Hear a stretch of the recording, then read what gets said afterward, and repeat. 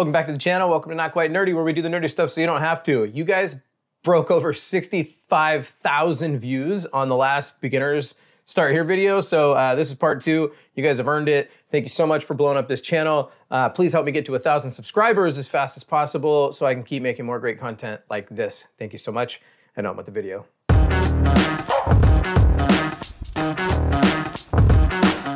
All right, first tip, number 1, how to format an SD card. So I know all of you, when you get your new Steam Decks, now that they're shipping readily within 2 weeks, you're gonna want to put some more storage in it. So I have the 256, I put 15 games on, most of them small, and I still needed a whole extra SD card. The problem is most games that you really wanna play, Elden Ring, Guardians of the Galaxy, the new Uncharted collection, anything big, any AAA game is probably gonna be between 50 and 100 gigs. So first up, we're gonna hit the Steam button. We're gonna go all the way down to settings. And then what we're gonna do is we're gonna go down to system, and you're gonna scroll down about 4 clicks, and there's gonna be a button that says format SD card. You're gonna click that. It's gonna go through an animation and take a couple of minutes to finish. It's gonna say it's testing the card, and then once it's done testing, boom, you'll be done. After that, you'll hit the back button or B. You're gonna scroll all the way down till you get to storage, and then you should see your SD card at the top. It should show 2 different spots. It should show an internal drive, and then it should show an SD card. Boom, that's number 1. All right, number 2, I'm gonna show you guys how to get into desktop mode. If you haven't already seen this, I'm sure most of you have, and there's plenty of places to look for it, but I'm gonna show it anyway. You're gonna hit the either the Steam button, and you go all the way down to power, or you can hold the power button up top and go all the way down to power. So let's hit back. If I hold down the power button, it'll pop up. You're gonna scroll down to switch to desktop mode. This will take a second to get into. Okay, now that we're in desktop mode, you're gonna see on the desktop mode, there's gonna be a return to gaming mode section, or a little button that you can click on, or icon, and right next to that will be Steam. So if you want to get into Steam desktop mode and get familiar, I would check a couple of things. 1, this is going to be where you can download and install other programs and other launchers and other things. So let's say you got your Steam Deck, you've been playing it for a month or 2, and now you're starting to get the itch. This is going to be how you tinker. The main thing I would say is when you first load into it, it may be different on the new units, but the Firefox web browser installer that's at the bottom, that did not work. It kept failing. So what I did is I deleted that out of my task menu. I went into the Discover Center, or the store as I like to call it, and I searched Firefox. Or you can search Chrome or whatever you're looking for. Even desktop version of Discord is on here for Linux. And then I just installed it from there. Once you've done that, the next thing you're gonna do is you're gonna go to Steam, right? If you wanna be able to use, so if you wanna be able to use it inside your Steam game mode, what you're gonna do is you're gonna go in, you're gonna click on Steam, you're gonna go to Games, you're gonna go to Add Non-Steam Game to My Library, and when that pops up, you're gonna see every single executable file or application that's on here. You're gonna find that, whether it's Google Chrome or whatever, and you're going to click Add Selected Programs. Now, because this is the Linux version, you won't need to do anything else. You can close gaming mode when you've finished messing with it, and you can return back to gaming mode. That was number 2 and 3.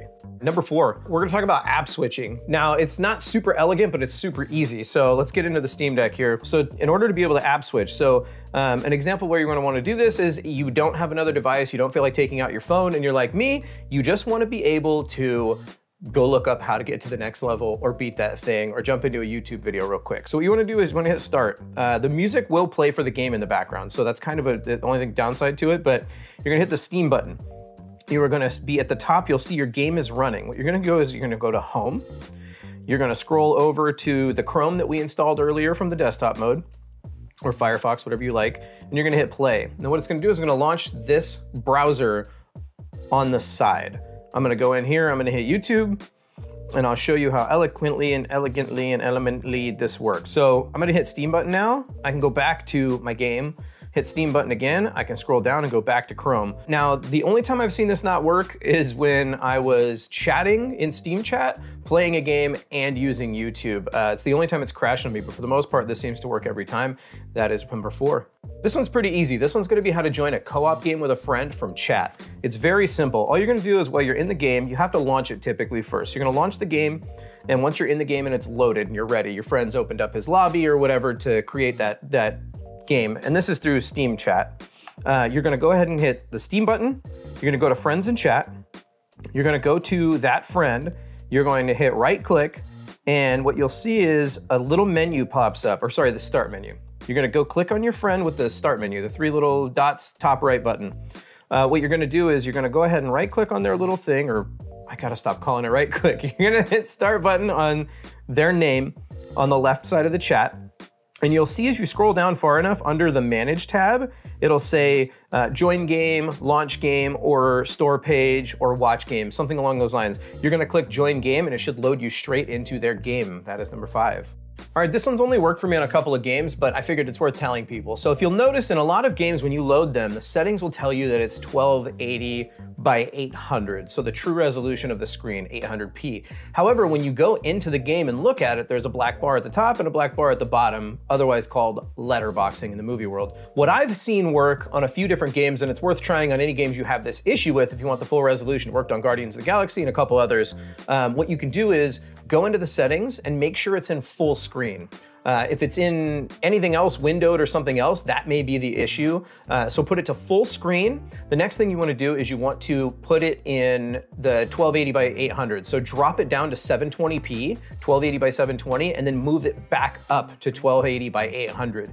This has fixed it on a few games, and I hope it works for you. This last tip, tip number 7, is a big one for me. It has worked for me for years on lower spec PCs, and it will work on the Steam Deck. Every time I load a new game, this is how I tweak performance to have better frame times and have a better gaming experience. All you have to do is go into the game. You're gonna go into the settings, you're gonna go in and you're gonna turn these 3 things off. One of them is depth of field. That is a blur. Anytime a CPU and GPU have to blur a background, so that's like when you look at a camera like this, I'm in focus, and the closer I get, the blurrier the background gets. Every time a computer has to do that, it has to work harder to do the blur. So it's basically rendering the entire scene, and then it's applying a blur over it. You wanna turn off depth of field, you wanna turn off motion blur. Motion blur is a bigger one. That one's very taxing on your computer or your Steam Deck. So you're gonna turn off all the blurs that you can find. The next one I would turn off, because the resolution and size of the screen is small, I would turn off anti-aliasing. That's the thing that makes the edges look smooth and rounded. It also seems to soften the image. So I turn off anti-aliasing, or I put it on low in every game. I turn off the blurs in every game, and that's pretty much it. And that's gonna help all your AAA titles especially run better. Anything that's not running over 30 frames or 40 frames per second, that's gonna be your tip to get a little bit better performance, better frame timing, and a much smoother overall gaming experience. Thank you for watching this video. If you have any questions, I will meet you in the comments below. Please like this video if you found it helpful. Subscribe if you'd like to see more content like this, and to make sure you get notified of all future videos, please click that little bell. I appreciate you guys. I want to build this community, and I can't do it without you. Peace out.